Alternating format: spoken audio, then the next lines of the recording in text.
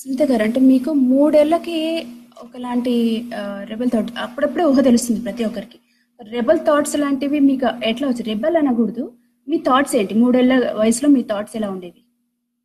అందరికీ ఉన్న టైంలో రైట్ అండ్ రాంగ్ గురించి చాలా ఇంపార్టెంట్ ఫీల్. 3 ఏళ్ళకి నాకు ఇది సరే ఇది తప్పు, ఎవరన్నా ఏదైనా తప్పుగా చేస్తున్నారంటే immediately I would point it out. Okay, అంటే ఎట్లా డెసిషన్? 3 ఏళ్ళ గురించి నేను ఎక్కువగా మాట్లాడడం కూడా వచ్చింది నాకే తెలియదు. మా అమ్మ వాళ్ళు ఫస్ట్ నోటీస్ చేశారు. ఇలా నేను 3 ఏళ్ళ పాపగా ఉన్న టైంలో the way I would deal with the world. స్కూల్కి వెళ్ళి వచ్చిన వెంటనే మన ఇంటి దగ్గర ఉన్న పిల్లల్ని జమ చేసి వాళ్ళని కూర్చోబెట్టి వాళ్ళకి నా స్లేట్ మీద నేనేం నేర్చుకున్నాను నేర్పించడం.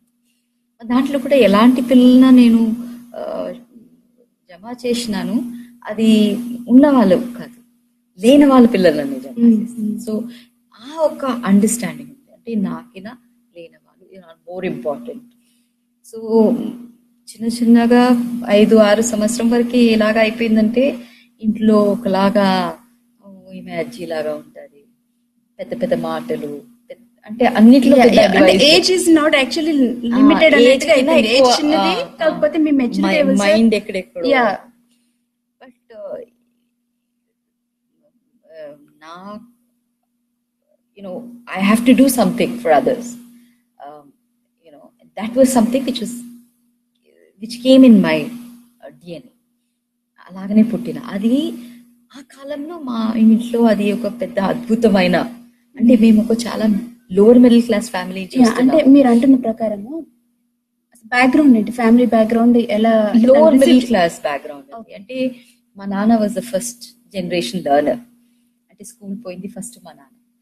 సో మా అమ్మ నాన్నకి ఎకనామిక్ సర్వైవల్ అంతే, అంటే ఎలాగైనా బ్రతకాలి, ఇంకొక మనిషి గురించి చూడాలి, అట్లాంటి భావం అన్ని రాలేదు. వాళ్ళ గురించి వాళ్ళే స్ట్రగుల్ అవుతున్నారు. అండ్ మా ఫ్యామిలీలో ఎవరు సోషల్ వర్కర్స్ ఎవరు లేరు. సో అట్లాంటి ఒక సందర్భంలో ఇట్లాంటి ఒక బుద్ధి చూపించడము అది కొంచెం అద్భుతమైన ఇది. అంటే అందరికీ ఓ మై గాడ్ అమ్మ ఇలా మాట్లాడుతుంది, ఇంత ఇది ఉంది ఎంత. సో చిన్నప్పుడు good about you, very good about me. And so much so that అప్పుడు కూడా నా బుద్ధి కొంచెం డిఫరెంట్గా ఉండిందండి. 5-6 ఏళ్ళలో నా స్కూల్లో టీచర్స్ నువ్వు మదర్ తెరేసా లాగా ఉన్నావు చెప్తే కోపం వచ్చేది నాకు. నేను మదర్ తెరేసా ఏమి కాదు, నేను Sunitha Krishnan. I don't want to be compared to anybody. అంటే ఐడెంటిటీ చాలా, అంటే నేను ఇది అని ఒక అట్లా ఒక మెల్లమెల్లగా అట్లా, అంటే ఇంత అద్భుతమైన బిహేవియర్ చూపిస్తుంది. దాంట్లో చదవాలా, మంచిగా చదవాలా, ఏం చేస్తే కూడా ఎక్సెల్ అవ్వాలి, ఇదన్నీ కూడా ఉండేది. So all in all I was the most role model baby, role model child, role model adolescent.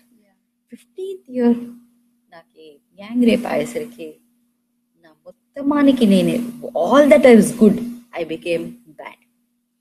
Suddenly I was the most characterless person, most moralless person, dishonor for the family, and for everything which the people said that I was the greatest person, became the worst thing in me. With what reason? Just because I was raped. నా మొత్తం life టక్ అని అలాగా change అయిపోయింది. అక్కడ పైన ఉన్న డమారని కింద పడిపోయింది.